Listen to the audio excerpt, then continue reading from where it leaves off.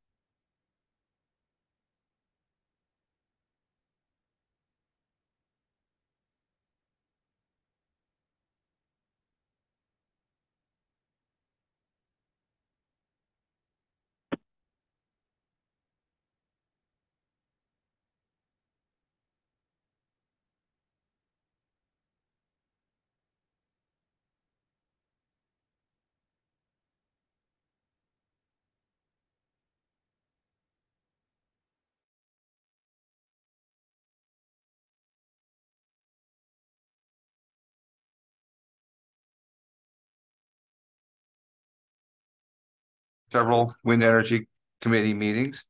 I have a brand new grandchild, so that's been the taking up most of my time. Other than that, I don't have a whole lot to report either. So we're going to move on to unfinished business. Being none, we're going to move to new business. Item 11A, discuss and consider approving collective bargaining agreement with operating engineers local union number 3 AFL-CIO regarding the terms of employment, working conditions, compensation, and benefits for the represented employees of the district. Don't know why this thing is giving me a hard time. Can you advance it a couple slides, Bindi? That one.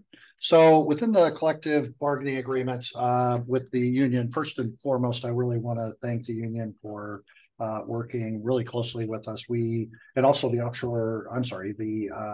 Labor Relations Committee, Aaron Newman and Stephen Coleman.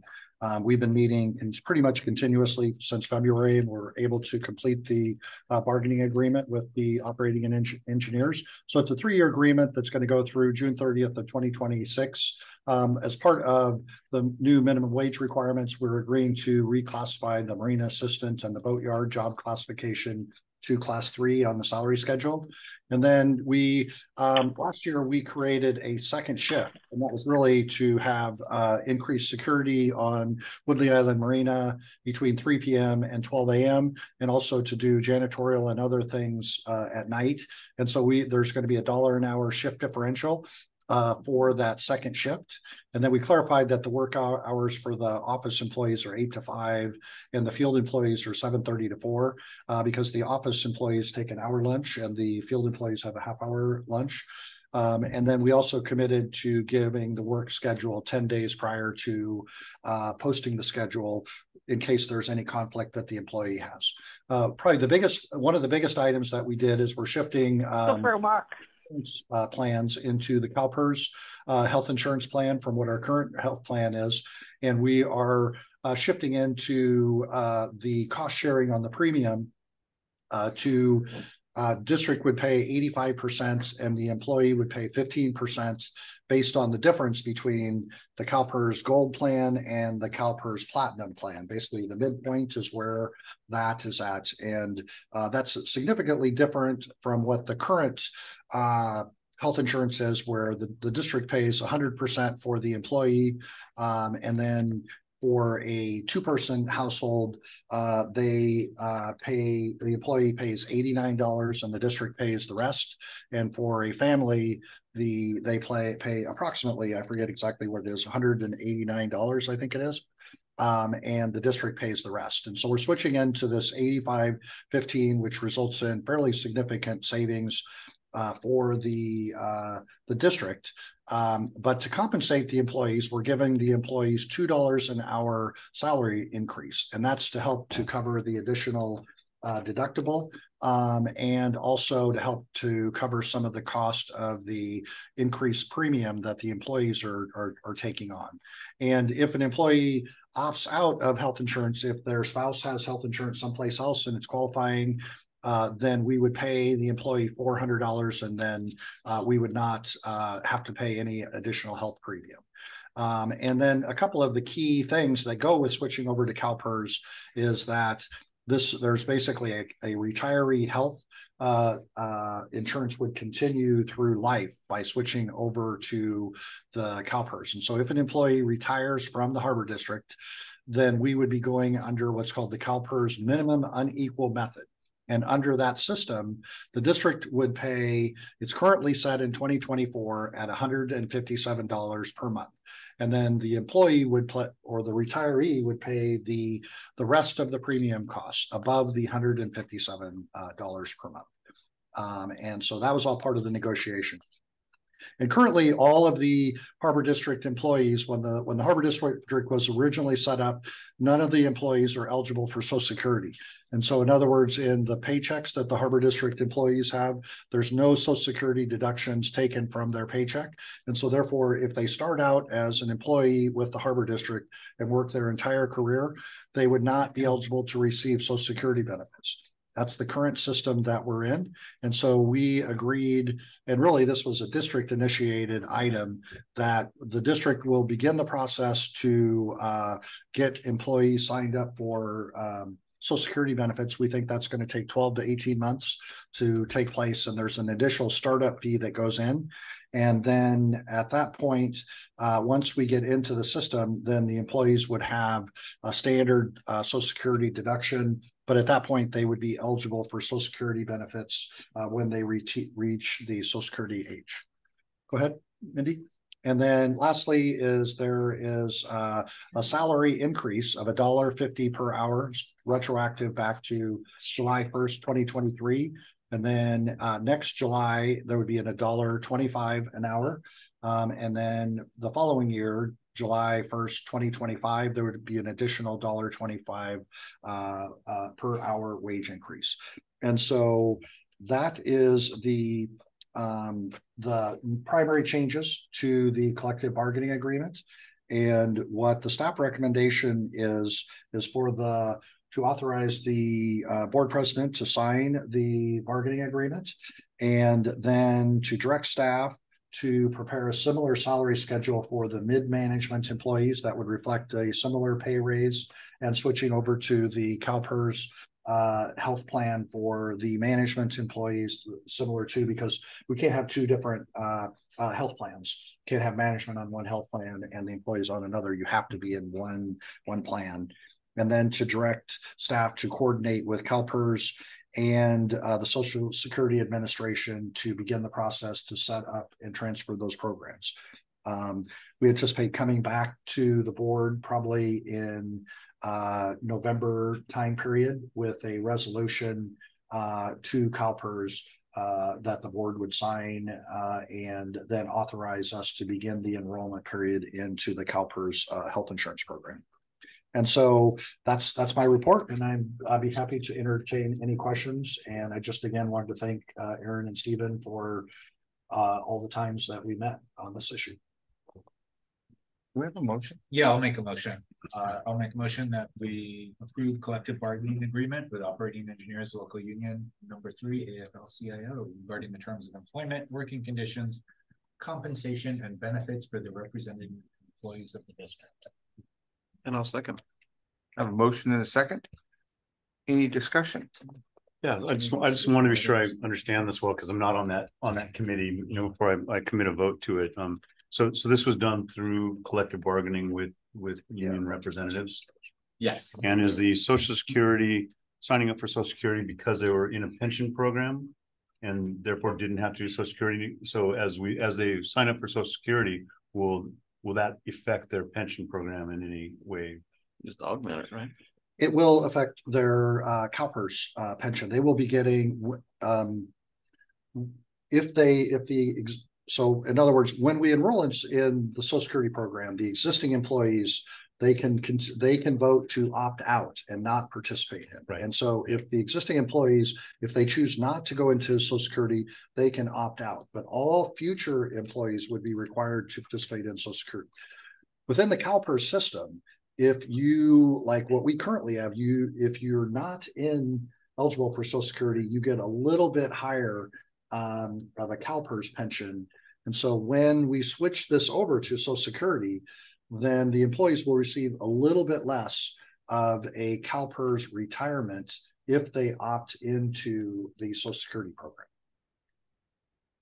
But that's a voluntary thing, and it will be up to the individual employee to make that decision. But overall, they'd have a better retirement situation. It's an individual case-by-case basis, but as a whole is that, you know, if you start out working for the district and work for, you know, say 30 years for the district, then you would receive, you know, the full amount that you would be eligible for Social Security, just like anybody else. Plus, you would receive the CalPERS benefit, which it would be a significant more than what they're currently receiving. Yeah, I know that there's a cost share and then there's an offset by the $2 raise. So I'm happy to see that. And as someone who is through the university is on CalPERS Gold, there just really isn't a better deal to be had in Humboldt County. So I think they're going to be happy about it. Any other comments from the board?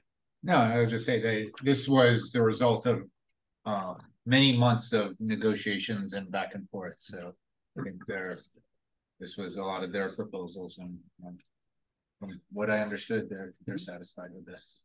So would you consider amending your motion, because you just did the item number 1 to do the item number 2, which is to direct us to do the mid-management salary schedule? I should have read the recommendation, huh? Yes, I amend my motion to direct staff to do those A and B. Thank you. Second approves. All right. Thanks for everybody that's worked so hard on this, from the staff to our commissioners, because it's really important to get through this process and to do it with some legitimacy and patience and compassion. Anyways, I'm going to take this to the audience. Would anybody care to comment on our collective bargaining agreement? Seeing none, I'm going to bring it back to the board.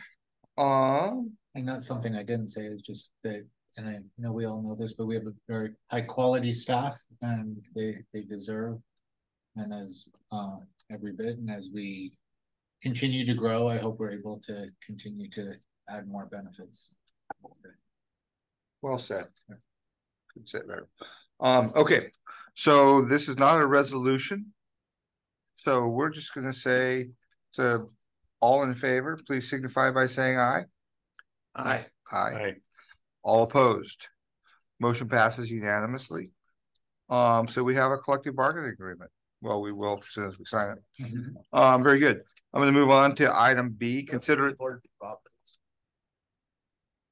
adopting resolution 2023-17, an initial study mitigated negative declaration, and establishing findings relative to and approving Harbor District Permit 2023-02 with conditions for the Manila Community Service District flood reduction and drainage enhancement project. There you go. Right, Steve? Say that 3 times fast. Yeah. Thank you, Mr. Chair. I'm going to make sure the next one has a much longer title than. Yeah, you've been winning. So certainly, you've been winning.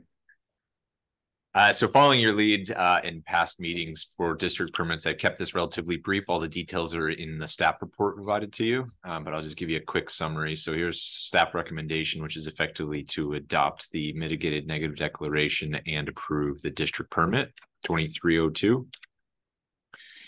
I think it's always good to just clarify what part of the world we're talking about. So here in Humboldt Bay, zooming in on that area, around Mad River Slough, and then zooming in again here, the Manila Community Service District is working on a stormwater drainage improvement project in that general area, and then around Young Lane. And then zooming in just a little bit to the south of there, in this general area here, Peerless Lane and Mill Avenue. So both of which are stormwater projects. Manila CSD has already completed CEQA for this, which is required before we can approve our permits. So the project effectively consists of improvements, including clearing and grading of existing drainage, ditches, bioswales, replacements of failing or undersized culverts, new culverts, drainage ditches, bioswales, and rain gardens. The goal of the project is to reduce flooding, increase climate change resiliency, and enhance ecosystem services. This is in your staff report. Just zooming in, this is, you know, the project, the different components of the project. It's a visual summary, and then at the other location, a simple visual summary of what's happening. And their staff recommendation. Thanks, Rob. Motion on that yet? No, I do not have a motion. I'll make a motion that we adopt an initial study, mitigated negative declaration, and establish findings relative to the permit application and approve permit 2023-02 with conditions for the Manila CSD flood reduction and drainage enhancement project. I'll second that motion. You're not going to read the whole thing? Nope. Okay. I have a motion and a second. Any discussion from the board? Yeah, I have a question, Rob. I mean, some of this, you know, in reading the report, it seems like a fair amount of it's really operations and maintenance. And then, you know, and then there's a few, you know, there's some new construction, but some of it almost seems like best management practices. What really keyed the need for an initial study and, you know, mitigated negative declaration for this? Well, so as opposed to just exempting. Yeah. Yeah. The Manila CSD really did the CEQA document, and we are adopting it as a cooperating agency. Okay. Because the California Harbors Navigation Code says that we have to issue permits for any project that touches tidally influenced waters. Yes. And the edge of the culvert touches tidally influenced waters, which triggered our involvement barely. And so the resolution finds that we think that the CSD did an adequate job with CEQA. If they did more than is required, you know, that's fine. But what you would be adopting tonight is you're finding that their CEQA document is adequate and approving our permit. Good. Glad to hear we're not part of government overreach in some way. All right. Good. Any other comments from the board? I'm going to take it to the public. Would anybody care to speak on this item? Seeing none, I'm going to bring it back to the board. I have a motion and a second. This is a resolution, so I'm going to need Larry to do a roll call. Commissioner Benson. Yes. Commissioner Coleman. Yes. Commissioner Newman. Yes. And President Dale. Yes. Motion passes. Thank you. So now we are moving on to item 11C. Consider adopting resolution 2023-16, a resolution adopting an initial study negative declaration and establishing findings relative to and approving Humboldt Bay Harbor Recreation and Conservation District permit 2022-06 with conditions for the Mad River Slough Shellfish Nursery project. Go, please. All right. So this is a great project. The applicants are in the audience. If you had questions for them, same as last time, I'm going to give you a basic summary, but the details are in the staff report. I don't know why that thing goes. You noticed that before. Yeah. Staff recommendation is to adopt, this time we are the lead agency for the CEQA document, so adopt an initial study, negative declaration, no mitigation, and approve permit 2206 with conditions. And those are our standard conditions. So back to geography, just what part of the world we're talking about. That's Arcata on the right. We are zooming in up here, up in the upper end of Mad River Slough. It's a former oyster cultivation site that's being reestablished. The project's to restart a previously operational shellfish nursery utilizing a combination of existing upland seed setting facilities and upwelling tanks, and a new flupsy and water intake rafts in the Mad River Slough. The action includes adopting the CEQA document and approving a harbor district permit. This map is shown in your staff report summarizing the activities that they plan on doing. And here's staff's recommendation. Thank you. Do I have a motion? I move that we approve the resolution. Not gonna read it like I did? No. Second. I'll second. I have a Of the motion. Permit, the resolution and permit. Yes. Motion and second. Any discussion from the board? I'm curious if there are, as there's more and more recreate, just to, fit with our recreation mission too, I see more and more kayakers up Mad River Slough, and I'm just wondering if there's any concern about recreational use of that area and compatibility with the shellfish. Pretty far up this. Right? It is far up the slough, but definitely kayakable in a higher tide. My evaluation is that it won't have any impact on recreational activities. I believe they've experienced lots of kayakers, lots of recreational users in the slough, and they've been very compatible for decades. So the project sponsors are here. We could ask them. Yeah, because I think that's part of the Water Trails program. It is in there. So I was curious about that. I didn't read anything in the report about They're it. probably part of the Water Trails. Okay. Yeah, I would say as proposed and what you would be approving, none of the equipment would interfere with kayaking. Okay. Yes, Thank you. that's correct. So I'm going to take it to the audience. Anybody from the audience care to speak? Well, I'll say something just real quick. Bill, please step up to the microphone. Tell us who you are and where you're from. And My name is William Rich. My wife Kimberly and I are on this. This is our gig. Thank you very much, commissioners, for considering this permit, and staff and Relayco, Vanessa, they go to work hard, and folks here in the audience who also help. We think this is a good project. We look to you guys as our partners on this, and we trust that you guys are going to be looking out for us also. Lots of projects coming for the bay, and the shellfish industry is also important, and so we look forward to working with everybody here. Thank you very much for your consideration. thank you, Bill.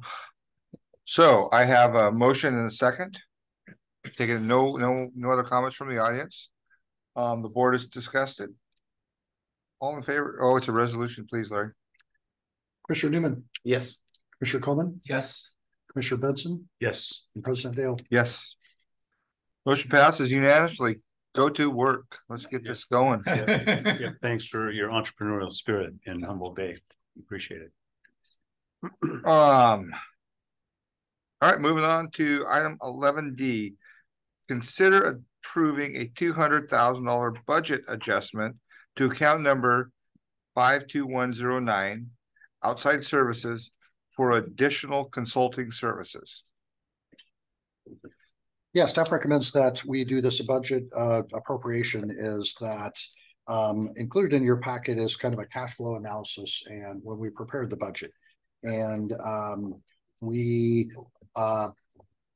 looked at the budget, and that we have a lot of projects that are going on right now, and we have had some staff turnover in the last couple of months, and we're going to have additional staff turnovers in the coming months. And so in order to prepare for this transition that we're having, and we're in this really key critical moment in a number of different projects, that we were discussing this with the offshore wind subcommittee, and we really felt like it was the time to make an investment in the projects. And there's a number of things that we are really kind of looking like we need to focus on.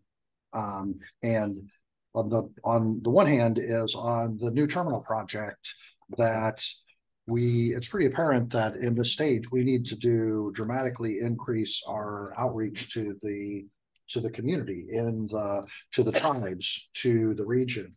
But we also need to increase our lobbying efforts at the state and the federal level. And so that's going to take a lot of work and a lot of effort to kind of coordinate all of this community outreach, lobbying, working with all of our partner agencies. At the same time, we just submitted a approximately $425 million grant application for an $865 million project. In order to get those kinds of money, they don't give those to you unless you really are out there convincing people that you have the project that you're ready to do. And so the reality is that $865 million is just the phase one of the project. Our project needs about $1.5 billion. And that's what it is today. And so in order to really be competitive, we need to be out there and coordinating with our consultants and other people to really convince people that this is a great project. And so the offshore wind isn't the only thing. Is we've come to you and we've talked about the Shelter Cove jetty reconstruction project. This is a complete reconstruction of a jetty, the environmental review that's going to have to take place down there to get the coastal development permits and completely rebuild the jetty is a big project that we're just about ready to get undertaken. And there are several other projects that we have. And so with that, we really did a close look at the budget, and with maintaining the minimum $650,000 reserves, we believe that we'd like to recommend starting with a $200,000 appropriation at this level. And that would give staff the time to really do some direction to come up with what are the strategic plan and the consultant and the staffing needs that we have. The recommendation is to do this one time, and then we will likely come back a second time, likely in November or December time period after we complete the dredging operations here, because we need to make sure there aren't any significant cost overruns on that project, and we don't want to overcommit. And that project should be completed by the first part of November at the very latest, even if we get an extension of the time period. And so overall, we're looking for the board to approve $200,000, and we'll probably come back with an additional $100,000 to $2,000 appropriation towards the end of the year as we're moving forward with our transition planning. So I'm available for any questions that you might have. And that's my recommendation. Yeah, I have a question.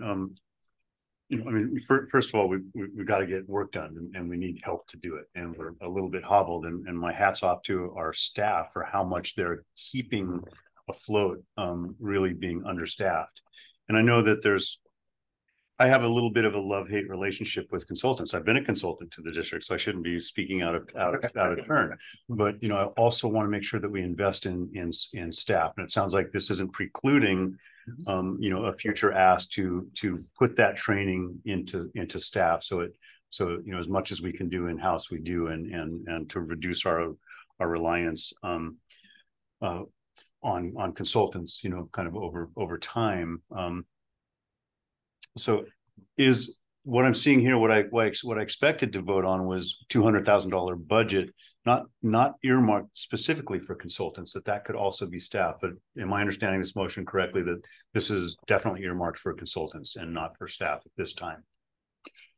Yes, in this account, we're asking this to go into the consulting services because we feel like we need to get started on the process. But then when we come back in November, December time period for an additional 100,000 approximately, that could go towards staffing or other things. At this point, kind of really the discussion is we would there's really is two parts of this. In the first place, we're not going to spend $200,000 in the next couple of months. Right.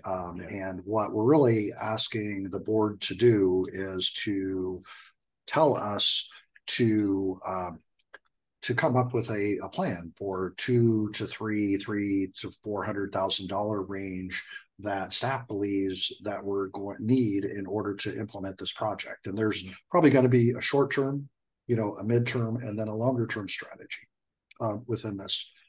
But really we can't do that with honestly, we can't do a jump start with staffing. That's a long-term investment. It's not, we all want to do staffing too, but we're at a point where we really need really trained professional services that you can really only get from consultants. Got it. Thank you. So I need a motion and a second, if anyone would be so kind. I'll make a motion to approve the $200,000 budget adjustment. Second. Thank you. Any other comments? Any other comments from the board? No, just, I guess, yes, I agree that this is necessary and we need certain expert level work on some of these things coming up. In fact, I'm expecting this ask to be significantly higher than this in the coming year. I would imagine this. If I'm surprised at anything, is how small the number is. Well, I think it's a start. Yeah. I mean, that's what our goal is. This money is in our budget. We just relocated funds in the budget. And I think we are like Larry said, we're in this place where we need some help, we need some advice, and this is going to help us to do that. I think what you and I, what we all need to start thinking about is our strategic plan and that planning effort, which is going to take some funding and some time. We don't have the time right now, but we're going to have to put some time into that. And as a board, identify stakeholders, schedule meetings outside of our board meetings, and go through a long drawn out stakeholder process. And that's going to be stakeholder input process. And that will be telling for us, but that's not what this is all about. So I think, are you done? Are you all done? We'll take it to the audience. Anybody care to speak on this item? Seeing none, I am going to bring it back for a vote. All in favor, please signify by saying aye. Aye. Aye. Aye. Aye. Motion passes. Thank you. We will move on to item 11E. Discuss and consider approving employment agreement with Chris Mickelson and discuss succession planning for the role of executive director. So, well, first and foremost, I saw there was an article in the Lost Coast Outpost today that said that I was going to be retiring at the end of this year. And so, yes, I am retiring at the end of this year. And so it's time to do succession planning. And the first step in the succession planning is my recommendation is that the board approve a contract with Chris Mickelson as the new executive director of the Humboldt Bay Harbor Recreation and Conservation District. I think Chris is going to do a great job, and I wholeheartedly recommend him for that. Within the transition plan is that even though my contract would go through the end of the year, that we would take we're starting to do strategic planning right now, looking at the budget appropriation that the board did of how the staff is going to all work together and what the plan is in this transition.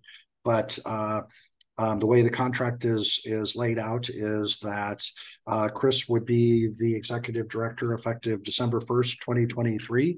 I would stay on through the month of December and help to kind of close out projects and do other things, including cleaning the toilets, if so directed by Mr.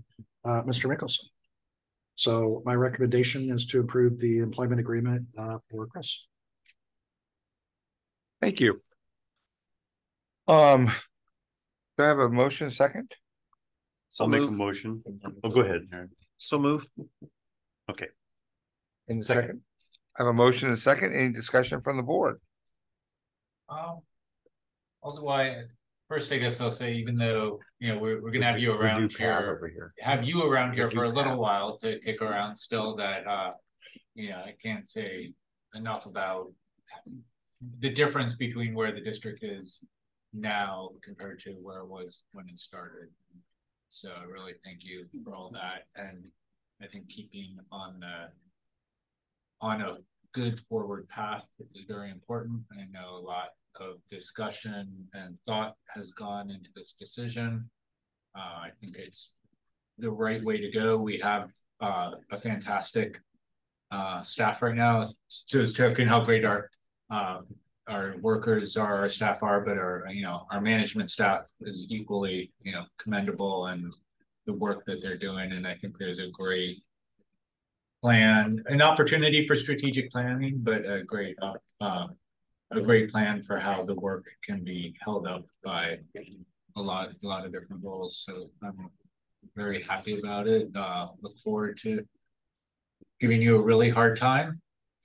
So, yeah, over the coming years. So that should be fun. And yeah, I'm all in favor of this. I just want to say, did it all that. You guys are doing a great job. Looking forward to the future. And you're really not going to leave or keeping you around. So Well, I know, like, the last few times you tried to retire, we just refused to pass it, so you had to stick around. So I don't know if we can get away with that again. But Yeah, it's good in organizations to have dynamic change, and we're super fortunate to have such deep talent in our staff, and there was you know, consideration of you know, other folk you know, as well, you know, for this position, and we just really support the staff in their roles, and we want to keep incentivizing the good staff that we have to stick around and make sure that they're getting the support that they need, and incentives to stick with the Harbor District, because we are just starting a very long journey, and you know, it will behoove us to you know, to keep consistency and transparency and communication and clarity of roles between all the staff members, and I see that we're going in that direction, and so that's really pleasing, and congratulations to Chris Mickelson.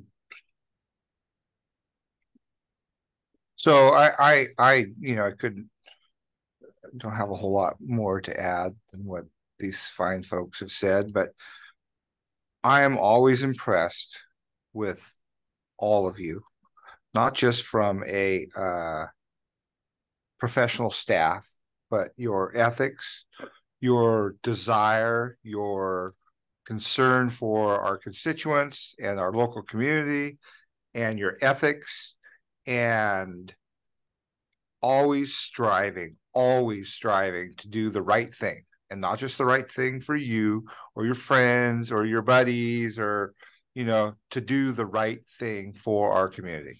And I'm proud of you. I'm damn proud of you. And so I really appreciate it. Makes our job a lot easier. And I think we all appreciate you for the work you do, all of you. I mean, even you, Ryan. Sorry. So I am looking forward to this. Congratulations, Chris. And I think this district has changed tremendously in the time that I've been on it. And I don't think that's going to even compare for what's going to happen in the next 10 years. This place is not going to be the same, and we're going to all grow tremendously.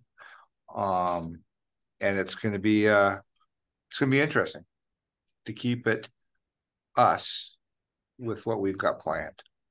So I look forward to that, and I look forward to helping and working with Chris and Rob and Ryan and not Larry. And you, Mindy. The quiet one in the back always does the most work, and I think we recognize that as well. And not that you're quiet either. Sorry. Digging a hole. You want me to cut you off here? Yeah, Yeah. I just was gonna name you the new Pat till I started rambling. All right, so I have a motion and a second. I'm gonna take it to the audience. Anybody from the audience care to speak on this item? All right, I'm gonna bring it back to us for a vote. All in favor, please signify by saying yes or aye. Yes, sir. Aye. Aye. Aye. Motion passes unanimously. Congratulations, Chris. Thank you. You're gainfully employed again. Now the fun begins. See what you got yourself into. Future agenda items. Do we have any future agenda items? I'd like to hear where our status is with Dutton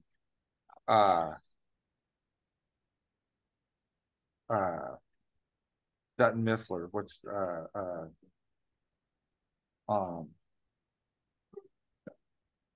Jane and folks. I'd like a status update. Moffett Nickel, Moffett Nickel. I call them Duff stuff. which part of it are you interested in? Well, just a status report on where we're at in the process with their timeline, and how they're doing, where we're at. Because we haven't heard anything about the project or from them in several months. So just for clarity, you're looking for a status report on the project? Yes. On the Moffett Nickel consultant or? No, on the project, on the project. process through the project timeline. Where are we at on the timeline, the funding, the tasks associated with that? I'm not sure they need to be here. Maybe they should be here for our December meeting. No, but I definitely would like an update from them. Is that possible? Sure, yeah. When are we going to Shelter Cove again? We keep bringing that up every once in a while. We have a Shelter Cove meeting. We'll be breaking the champagne bottles down there before long. So. Should we go before or after? Or during? Both? Let's go. Let's plan a meeting in Shelter Cove. As long as they're not breaking them over us. Larry should have one more trip down there. Yeah. Let's plan on doing it next month or the month after. So this is September, October. Doing our October meeting in Shelter Cove. Okay. I'll coordinate with the RID. With the RID. To see about getting the space. And would you like that to be a regular meeting or a special meeting? I think a regular meeting would be fine. Okay, so we'll cancel, we'll reschedule the meeting here and do a change of venue down to Shelter Cove. Okay. Yeah.